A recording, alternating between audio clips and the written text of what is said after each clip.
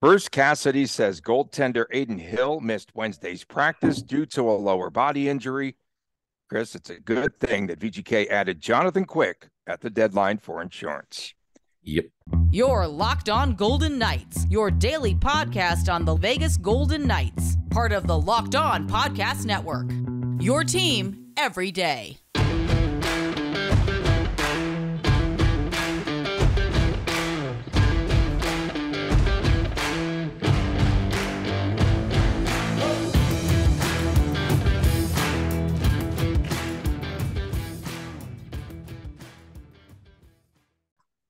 Hi again, everyone. Tony Cardasco along with Chris Golick. You can find us at Locked On VGK, at Tony Dasco, at TD Chris G on Twitter, and our YouTube channel, Locked On Golden Knights. Bruce Cassidy said yesterday, Chris, that Adin Hill, who is now 6-2, right, since the All-Star break, now listed as day-to-day with a lower body injury. Jonathan Quick scheduled to go and get his second VGK start, perhaps tonight in Tampa. They're evaluating what the injury is to Hill, and Cassidy said he would have more information at the Thursday morning skate. And Quick, behind him now, there's an e-bug for the moment. I don't know. There's a number of stories circulating, perhaps, but Jiri Patera possibly on his way there to Tampa. The one question that I had was, why not just add Jordan Paperny? It's a 5.5-hour drive from Savannah. I would start by wondering how his contract is structured. If he has an HSK contract, an ECHL contract, or an NHL contract. My guess, he does not have an NHL contract, so that's probably the first thing there. And but can you do something rather than putting an e-bug in there? No. I mean, I'm sure you could. I'm sure there's something that can be done. They have a roster spot. Let me get some coffee here, but yeah, for sure. But yeah, there's options. So going over the situation right now, it kind of dawned on me around, 2, 3 in the afternoon that, hey, HSK had a game and they had been off since the weekend. So the starting goaltender was the first clue as to something. So I tweeted out once they put the lineup out around, 6:30 our time or something like that, that Patera was listed as the backup for Isaiah Seville. And Seville's doing fine, but he's not ready to take the reign as a daily AHL goalie yet. So that's the first sign that something's up. And then Sinman put it out there that Freddie Brathwaite, the goaltender, 40-something-year-old coach, was backing up last night. So yeah, I saw cue the conspiracy theories. Yeah, I saw a few names out there last night. But as we know, Logan Thompson and Laurent Brossoit are already out. And we're going to see some sort of a statement, I guess, by Cassidy sometime later today on Thursday prior to the game about Hill listed as day-to-day. It's just the wear and tear, perhaps, of being a goaltender in the NHL and making 40 saves a night. I hope that's all it is. So, like we said, we know on Wednesday that Adin Hill does not practice, so everyone starts getting nervous, which is fair. The fact that a move was not announced immediately makes me wonder if there's a little bit of hope that Adin Hill just needed a day off. Like, I mean, we're at the point now where Adin Hill misses a practice and everyone is like, oh my God, the season's over. Like I don't understand how he got to this point. So I put a tweet out late last night. Marc-Andre Fleury hurts. Malcolm Subban hurts. Oscar Dansk hurts. All in the same season. Things worked out just fine then. And Jonathan Quick, in his current form, much far greater than our time with Maxim Lagacé, when he was the fourth goaltender up, who was actually the goaltender backing up Fleury when the season ended against the Capitals when they won the Stanley Cup. And also, guys, LT, again, per what Cassidy has been saying since this injury was announced, that LT is going to be back sometime this regular season. And Brossoit, we don't know exactly how long this is going to be. Adin Hill, he just might have needed a day off. Like, he literally might have just needed a day off, and he'll be backing up quick tonight, and we're fine. So, I know it's a little later in the season, which is why maybe people are a little bit nervous right now. But listen, this is where things can get fun with Jonathan Quick, and he can show the entire hockey world that he's still got a little something left in the tank. Okay, so we do believe it has to be quick as the starting goaltender. I would handicap that pretty strongly.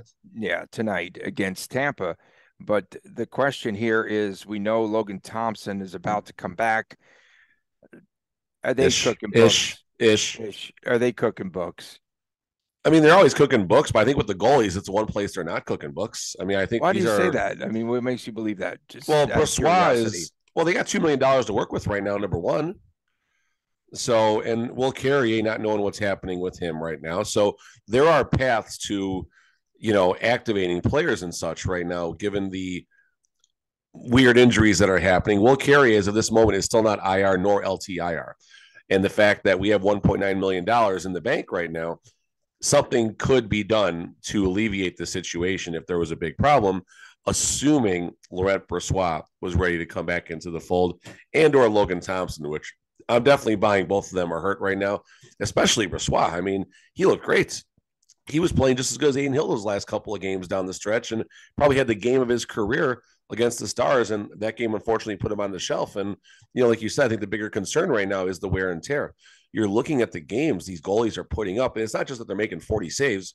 There's goalies every night that make 40 saves, no big deal, but they are working their butts off out there.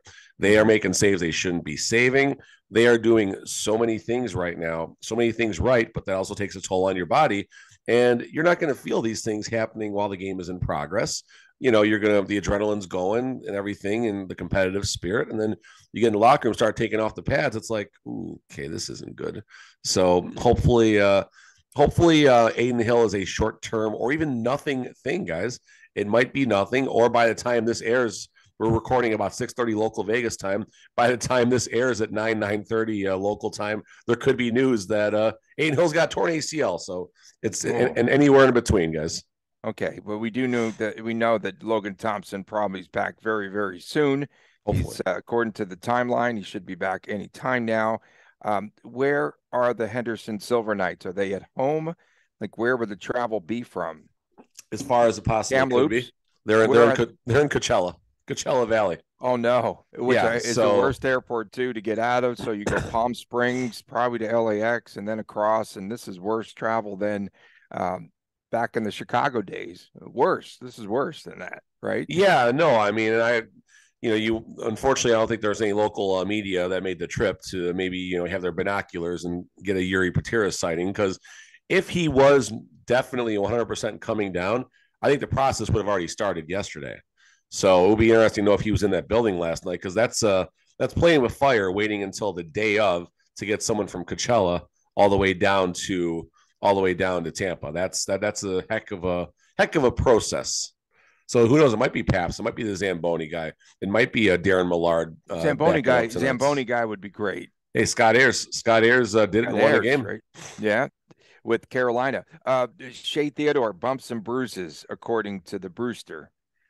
So he missed. Everyone's got bumps and bruises. I know. Some maintenance time. Adin Hill had a bump and missed a week. What's your point? I think, yeah. Okay. Maybe it's some sort of a reoccurring bump injury, when you start to think about it. So hopefully they get that sorted out. Cassidy looked a little bit concerned, even though he never really likes Adin Hill. But he did look pressure outside. It looked like they were outside, didn't it? Like with the sun. How did he get he got the Insta-tan. I think they were outside. From? Like, I really feel like they were outside doing that little presser yesterday. No kidding. Yeah, no, it looked like that. And all of a sudden, though, did you notice a tan? I noticed a tan for Bruce. Maybe it was stress. Maybe he was turning red because of stress over the goalies. Coming up next, VGK visits the Bolts tonight in Tampa Bay. We'll talk about that preview when we return right here on Locked On Golden Knights. The NBA season coming down to the wire, and it's a perfect time to download FanDuel, America's #1 sportsbook, because new customers get a no-sweat first bet up to $1,000. That's bonus bets back if your bet does not win. All you have to do is download the FanDuel Sportsbook app. It is safe, secure, and super easy to use. Then give it on everything from the money line to the point scorers and three-pointers drained. And there are so many more exclusive bets, like 2x3, 2 3-pointers in the first 3 minutes. Plus, FanDuel even lets you combine all of your bets for a chance at a bigger payout with the same game parlay. So don't miss your chance to get your no-sweat first bet up to $1,000 in bonus bets when you go to FanDuel.com/lockedon. That's FanDuel.com/lockedon to learn a lot more. Make every moment more with FanDuel, an official sports betting partner of the National Basketball Association. Welcome back to Locked On Golden Knights. Tony Cardasco, Chris Golick. We come to you from Las Vegas. We appreciate you making us your first listen each and every day. Make sure that you subscribe to our YouTube channel. Chris, a lot of fun, man, but we have two double overtime games in the women's bracket yesterday at the Dollar Loan Center for the Big Grass Tournament. And so 8 games in 2 days, and they slightly kind of sort of put me on IR. So I'm day to day. Do you get paid overtime when that happens? No, there's no such thing as this broadcasting. We're all lucky that, you show up. You're a body, man. You're like the e-bug. I was the e-bug this week. Exactly, right? I was think about it. I like it. No, I like it. Yeah. Broadcaster. You had no plans, and boom. And here's the mic. Go get him. No plans. Are you kidding me? So with March no Madness plans to go and do that. No plans to go and do that. No plans to go and do that. You should have seen me scrambling for the suit. And yesterday morning, so I leave the show. I always get dressed in the dark, as most of you know that know me. And so I get to the arena, and I have the wrong sports coat with pants that nothing matches. So that's another story. We'll go into that. I know we'll do the fashionista segment another time. Tampa Bay Lightnings are playing their second game of a 4-game homestand tonight as they take on VGK, which plays its second game of a 5-game road trip. So the Lightning broke their 5-game losing streak on Tuesday as they beat up the Flyers, and VGK lost that game, the decision in Miami. Golden Knights won the first meeting 5-4. That was an exciting game. It was. Golden Knights led 4-2 in the first. And you have to believe tonight, let's start with goaltending for Tampa, because Vasilevsky has to be much better in this game than he was. That was one of the worst first periods he's ever had as a goaltender. Yeah, no doubt. Just looking at Tampa's current form right now, since the All-Star break, they forgot how to play defense. Florida blasted them 7-1 first game out of the All-Star break. And just here's the goals that Tampa's been giving up right now. 7-3. They shut out Colorado. Close game against Dallas, but then they gave up 3 goals, lost 1-0 to Arizona, but then 4 goals to the VGK, 1 goal to Anaheim, gave up 5 against Buffalo, but 0 against Detroit. They gave up 7 against Pittsburgh. They gave up 4 to Florida, gave up 5 to Pittsburgh, gave up 5 to Buffalo, gave up 6 to Carolina, and then they have their get-right game on Tuesday against the Philadelphia Flyers. Yeah, it's allergies now. It's awesome. This machine that are the Tampa Bay Lightning, this machine I don't care. The Tampa Bay Lightning that is a machine, year in and year out, maybe they're getting a little tired right now. All these late Stanley Cup playoff runs do take a toll, just as much as winning a Stanley Cup and everything else in between. So, this could be one of two things with Tampa. Could be just fatigue after being so deep for so long, or it just might be a little bump in the road like the VGK has had a couple different times.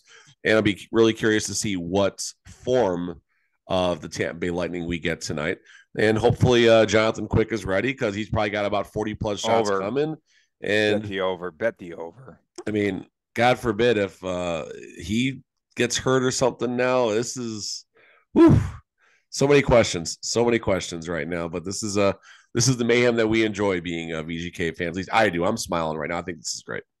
It's a good time of year. Tampa Bay currently a number 5 seed in the East with 81 points. And a week ago, John Cooper, remember, he benched his 3 star players in Buffalo in that 5-3 loss.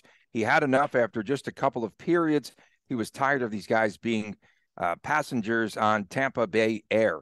Well, he benched Steven Stamkos, Nikita Kucherov, and Braden Point. And he said that those games for his team, that the players were not giving him the best chance to win. So you talk about just benching your star players and your veterans there in period number 3. That's what he did. And then The next time out, you thought that he might have sent a message, but no, they lost to the Canes 6-0. So to your point, Chris, this could be a team that's in disarray. Yeah, they rebounded against, Philadelphia Flyers team that's not very good. Doesn't count. But no, that just doesn't count. Here. Okay. Tanner Jeannot. Remember, that was their acquisition. That was a big acquisition, apparently. Okay, for Cal Foote and a ton of draft picks. F 5 those of picks. them, F including those picks. a 3rd, 4th, and 5th this year. A 2025 first-round pick and a 2nd in 2024 for Jeannot, who just had 5 goals and 14 points. So, to date, his best highlight currently was that uppercut knockout. He knocked out Riley Stillman against Buffalo, and that's it. But what do they bring him in for? For that purpose? It's a good question. I mean, it could be a battle of the uppercuts. I want to see him and Kolesar go tonight. Yeah, because they can't land anything else. They'll be just constantly trying to uppercut each other, like the battle or the robot things. Bots? Yeah, battle bots. We have the battle bots here in Vegas too. Or those are robots? Yeah. Yeah. What do they do? I just saw them blowing up things. Yeah, they're literally remote control armored little vehicles that shoot fire, and they have hammers and knives, and it's actually kind of cool. It kind of is, actually, if you go on YouTube and check it out. But back to our little battle bots here with the VGK. Could be a physical affair. I mean, Tampa, obviously, they had kind of that coming together moment. One of the Philadelphia players actually speared someone on Tampa. I think they have a hearing today, if I'm not mistaken. It was Tony DeAngelo. Yeah, but the highlight literally is 5 Tampa Bay Lightning players just jumping the guy before any of the Flyers could come and help not poor guy, but before they can help him out. So, maybe it's that mid-season bench clearing brawl that kind of brought them back together, and maybe they roll tonight. The one thing that I did find kind of interesting, VGK is plus 145 tonight. That might be their highest underdog price of the entire season. Total 7? No, it's 6 or 6.5. I think it goes. I remember the factor of Jonathan Quick in there. Yeah, no, I know your perspective there. I might slam the over tonight just for that reason, and it could be a 5-4 game, one side or the other. But going back to Tampa, I mean, we'll see what we get, right? We'll see what we get. Oh, the line is what I was talking about. American public all over Tampa, and it's right around that threshold where 145. Like, if I don't have any emotional value in a game like this, and I know Vegas is not in their best spot right now, I'd be a little nervous. But if I'm just scrolling through looking to make some bets, this is a metric that I love to bet the underdog when the public is so against the underdog. So it seems like a good spot for the VGK to roll tonight, actually. Okay, what about Mr. Prolonged Inactivity? William Karlsson. Well, I didn't mention any names. You did. When does that passenger get a seat in the back of the plane?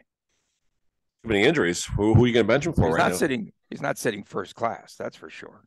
No, definitely not. And like I said, I think Barbashev every game except recently has absolutely has played more minutes. So, I mean, Karlsson's there, and he's got to figure it out. He's got to figure it out. Right, Chris? Karlsson never scores, right?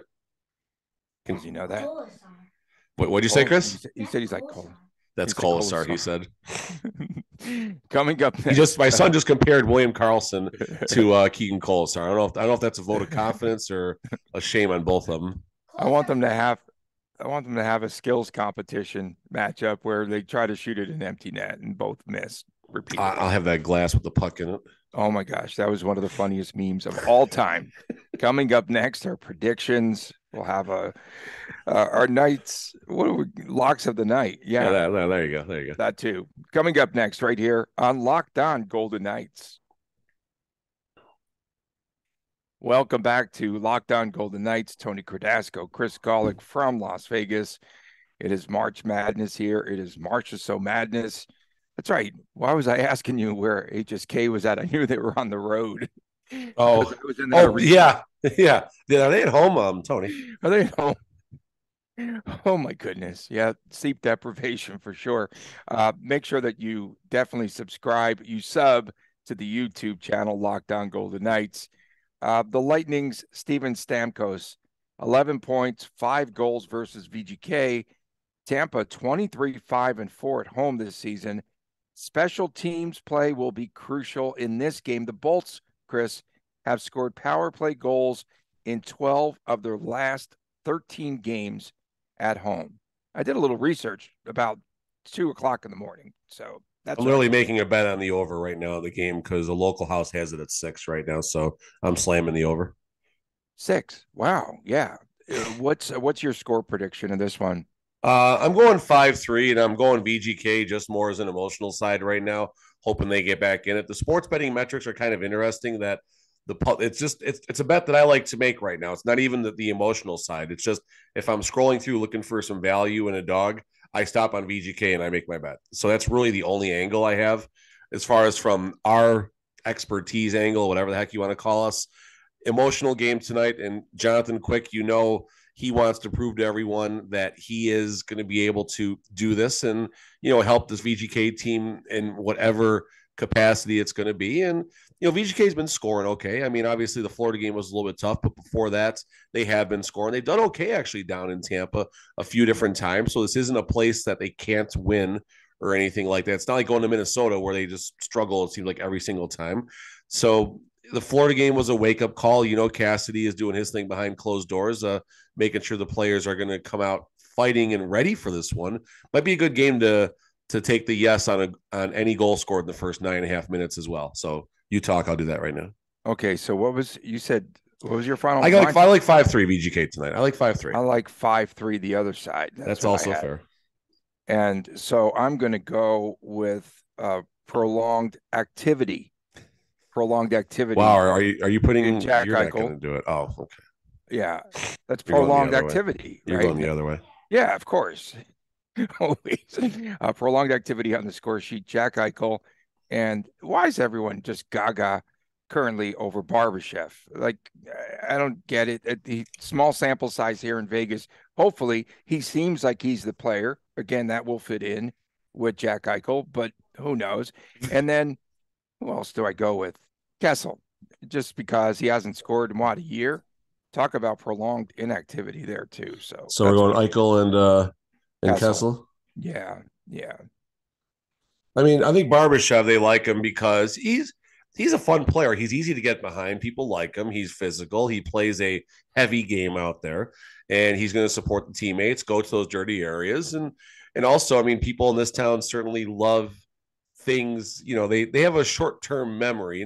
This isn't just a Vegas thing, but most sports franchise supporters, if you will, most fans of the game, very short memory. Barbashev is getting it done right now, and it seems like he's the man with Jack Eichel. So that's why people like him. I get it. All right, so let's see here.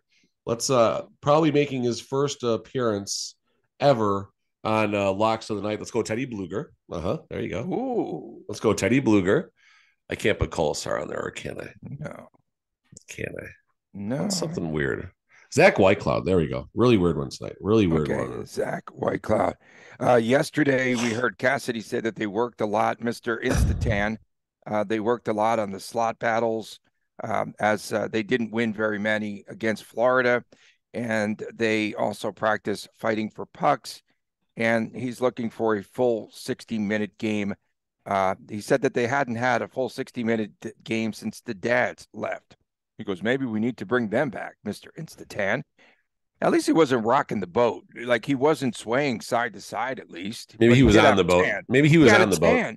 They're spending time at the beach or on the golf course. Come on. I made the comment that Vegas is... You're right. You're absolutely right. Florida it's a place where the players like to go, and it's a good thing. Like, it's not a bad thing. They go all blow off a little steam, just like people do when they come to Vegas and things like that. And, if the game against the Panthers was the sacrificial lamb, so to speak, then so be it. We have a 70.5 grand salami tonight. 70.5. That's a lot. Okay. I haven't been touching the grand salamis. I haven't been touching them. It's such a gamble. I feel like the under is probably the way to go on these things, but okay. I don't know. We have South Beach Bruce and VGK tonight. 4 o'clock here, 7 It's gonna o'clock be Eastern? 4. It's gonna be 4:30 local. I'll tell you in 10 those are great. seconds. Those are the best. Oh, I Best love the times. East Coast Those games. are really even, good, even right? Midwest, but yeah. Yeah, but those are great to have those early games. 4:00, yeah. So like 4:07 puck drop. But I mean, the big thing we're looking for today is news in the next 2 or 3 hours about like don't wait for VGK to announce it. Just go on Cap Friendly. They're pretty quick when they're very quick when things happen. I don't know how they get this information, but they do, and good for them. But like right now, Dorofeyev emergency loan.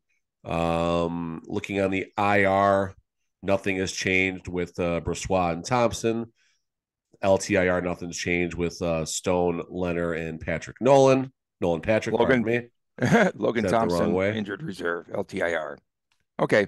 Well, we'll see what happens tonight. We'll see what happens with just regular IR, just regular IR for LT, just regular. But yeah. But he is Logan Thompson on IR, LTIR.